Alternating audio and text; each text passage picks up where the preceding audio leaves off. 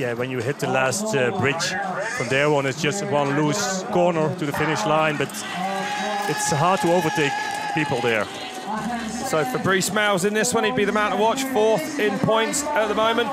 The number 4 plate, there he is, that big dude on the inside. Just looks like he's gauging the pace there in 2nd spot at the moment, right where he needs to be.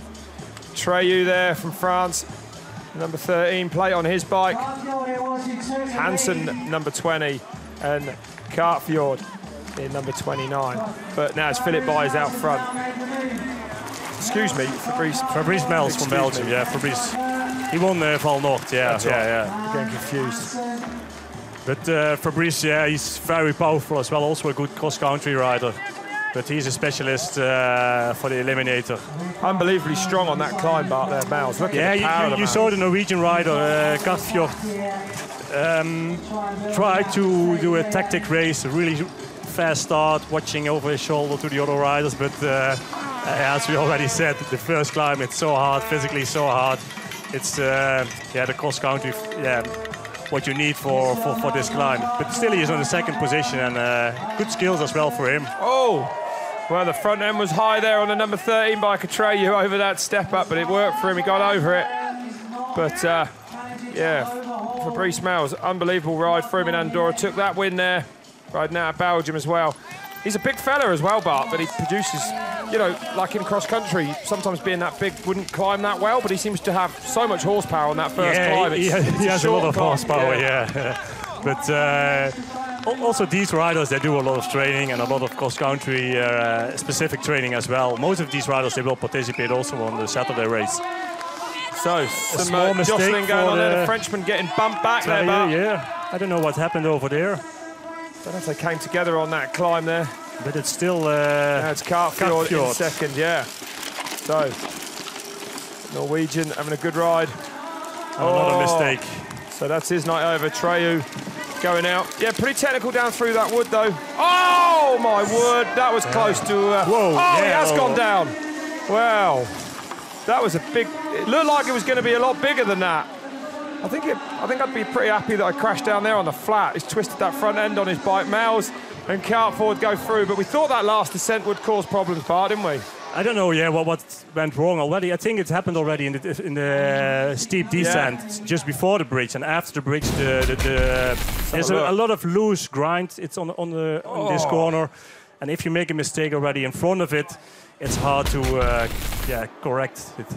Oh, he went down pretty hard there. Yeah, I think he just landed flat off that bridge. He was carrying a lot of speed from off the, well, it was a do or die move, and he died. Sebastian Hafjell, Fabrice Mels go through to the quarterfinals then.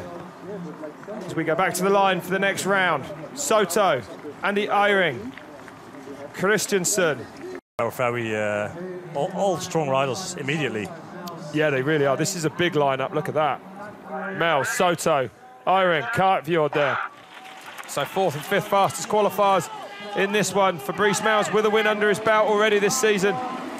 But it's Hafjell looking around, dictating the pace from the start bar as they go now. Yeah, the fastest starter all the time, but still there's a big climb for him to come up. And if he can survive it, then he's in a good position. But as you can see there, he is again. Fabrice Mels, Belgian champion eliminator. Fabrice Mels has got some power, hasn't he? Look at him go, Bart. Yeah, he knows exactly what he has to do. To be on the 1st position here at the top of the climb. Even Soto, a good specialist in the cross-country race, is struggling with Fabrice Mels, a very powerful Belgian rider. Big gap opened up at the top of this climb then. Unbelievable from him. So Soto unable really to match him there. He's done enough though to stay in 2nd place. And the fast staying Hafjell there, well, he looks like he's paying the price already. As Andy Eyring now starts to make his way towards the front of the pack. So Soto over the jump safely. Mels pulling up for that big step up. Big gap though, Bart. Yeah, this one. big gaps, yeah, it is. Yeah. Mels looking like he's got a lot of power to spare tonight. He looks dangerous to me, Fabrice Mels. He was kicked out in the semi-finals of the World Championships 2 weeks ago, and he was pretty pissed of that because he was one of the favorites. He won Val Noord World Cup. 4th in Val de Sol as well, where he made the final as well. So yeah, one of the favorites all the time, and especially I think this course today, it will suit him really well together with Daniel Federspiel. Yeah, he's done the hard work now. If he can just get down through this wood safely, he's going to be home and dry and book himself a place. And also the material has to be strong as well, especially I think the chain, it can drop off easily, especially here in this descent. And if you lost your chain after this, just before the finish line, yeah, that will be sad. If you're under pressure, it'll certainly be over, yeah. So both of them opted in there for that possibly safer line over on the left. As Mels is going to take this one easily. I'm liking his bar grip. Look at his grips. Belgium grips. Nice. Nice colours. Mels takes it then. Followed by Soto, Andy Eyring there out in third place for him. So, yeah, Andy Eyring just not having the pace to run with them top two tonight, but... And Mels up and over that big step up safely. So they've made it. Belgium, Argentina. We go back now. Quarterfinal number 3. Giga being cautious through those jumps because she managed to break one of her teeth on them earlier. And we're now going back for the men for the semi-final. Semi-final number 1. Van Gelen, Fabrice Mels, Soto and Stuybian, and in Heat 2, Guggenheimer, the World Cup 2013 champion Daniel Federspiel, Kenneth Gallagher and Patrick Luther. A couple of real good semis, eh, Bart? Yeah, all good, all strong, man, and definitely 2 very strong heats as well. And yeah, the men, they have so much speed. Simon Stuybian there, Team Bulls. Next to him, Fabrice Mels, Sakano Alanya, the team. Big fella, Fabrice Mels, doesn't seem to be lacking any power up that climb. Matthias Van Gelen there from Sweden, number 1 qualifier, but big night for him. And in lane 4, Andreas Catrillo Soto, all the way from Argentina. Great to see someone from South America here. Yeah, he had a really good race in Val di Sole.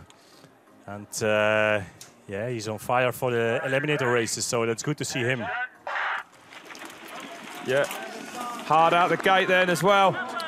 Yeah, Soto first, Fabrice Mels second, Wengeling third, and Stuybian fourth position on this point. But Wengeling now he moves up to the first position. Big lad as well, isn't he? Strong on this climb, it looks like. Sat down, just turning those pedals, but that takes some power. Not standing up, like you say, you know, you're not going to wheel spin when you sat down, but it looked like he was trying to maybe perhaps save a little bit. Starting to grit his teeth now. Mels, Soto inside, second place, fighting for the second place together with Wengeling. Is it an advantage even on a climb like that to be smaller and lighter for a climb? Yeah, definitely. It helps. But you need the power. You're a big fella and you won Olympic champion. You know what I mean? It's like, but yeah, it is. Yeah. How tall are you? 186. So yeah, I mean, it's big for the climbs, eh? It is. Yeah. Power to weight ratio is everything when it comes to climbing, I guess.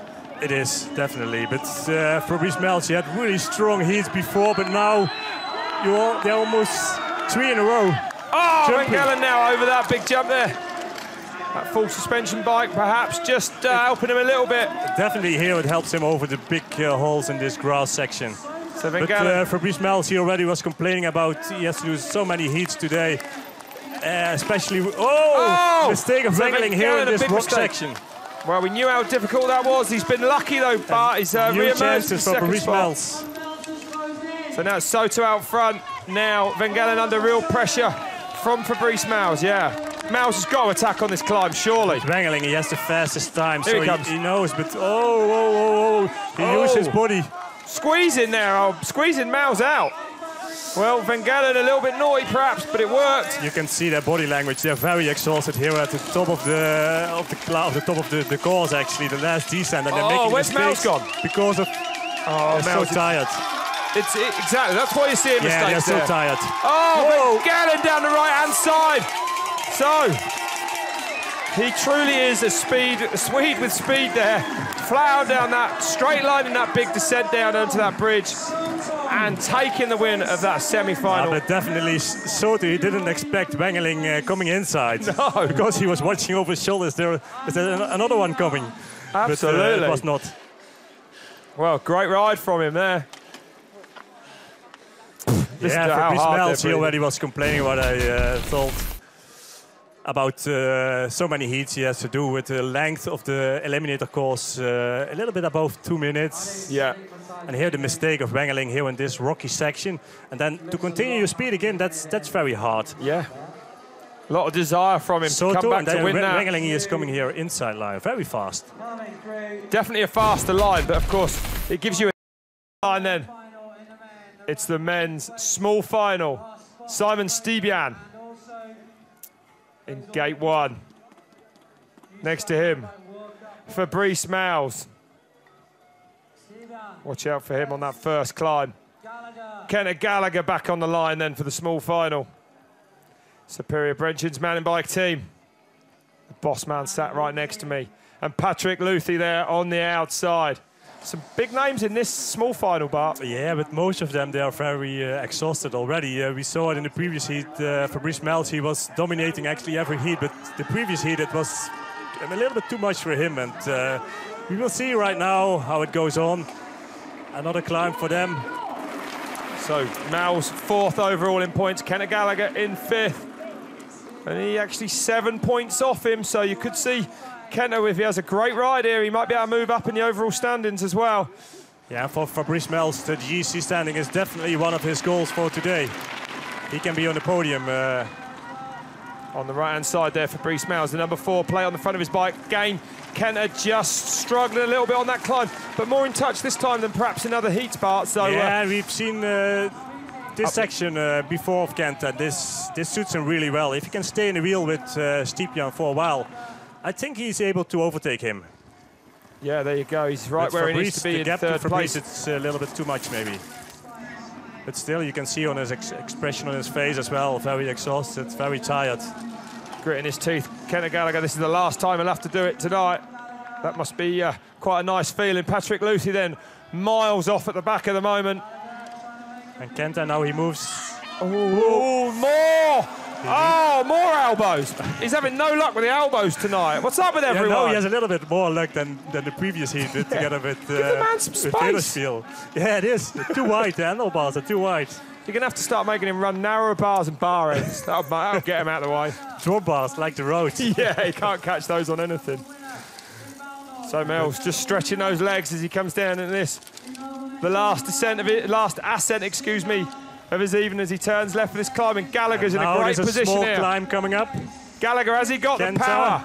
Can he do it? He's on the right side of Mels' bike for that turn at the top. Mels responds, just holding Kenneth Gallagher back. Kenta knows a few good lines over here. Gallagher looks like he's hurting as well, but skills from that man. Speeds. That was the last place he wanted to come to a complete halt. Mistake of Fabrice in front of him. So Gallagher opting to follow him, not taking that right-hand line. Both the same line. And it's going to be a sprint finish, I think, if either of them have got any power left at all. Gallagher goes hard. Gallagher's out sprinting him. Gallagher takes the small final. An amazing result from him. Well, 5th on the night to Kenneth Gallagher, and Fabrice Mels just didn't have anything left there. I really didn't think either of them had anything left for that there. They were both looked exhausted as they came onto that finish straight bar. It is. You see here the speed of Kenta. He's outside. He used his body weight, his elbow against with Stibian, and he lost the speed actually, and then he's not able to jump over these double jump. So that's the reason why he rolls over. But here, just in about 50 meters, he overtakes. Yeah. Great ride from Kenneth Gallagher. He's delighted with that. I can't blame him. Awesome. Yeah, it must give him a lot of confidence actually. He's very strong but young, and he needs a little bit more of experience. But he almost